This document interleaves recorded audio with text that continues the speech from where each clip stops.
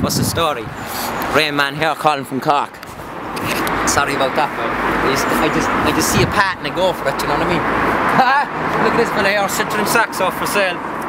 Put down about 20 euros for that. I'll take the number there and I'll strip it down for parts for my Glenza. 6, what the fuck? Is that a 6 or an 8? 6. That's it. My Glenza, boy, she's a fucking beaut, boy. I swear to God. This girl now, she can go from 0 to like 63 in like 3 seconds. Not a bother on it. I drove from Cork to Limerick to that session that the boys are on about that I'll talk to you in a minute about. I'd say in about 25 minutes. She's a subwoofer, I swear to God, you'd hear in Mayo from Cork. Enough about Stacey, that's what they call her.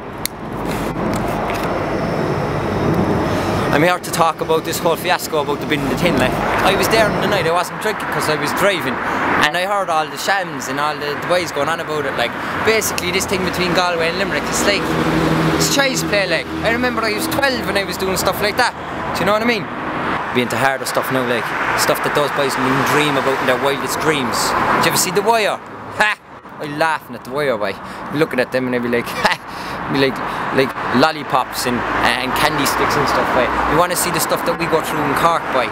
I can tell you now, Cork is broken down into toughs, and there's a reason why I have a pocket knife in my bedroom that my mum don't even know about. There's a reason for that. It's because I own the biggest tough. I'm on the biggest tough. I am the biggest tough. I'm the tough. I'm the most fertile tough that you're going to see in Cork, right? And I know I'm going on a tangent again. What I'm saying to you is I'm going to be there at the session in April as well, and I'll tell you boys, Cork is in, we're here, boy, and we're here to fucking establish ourselves. So I see you then, lads. So you better be ready.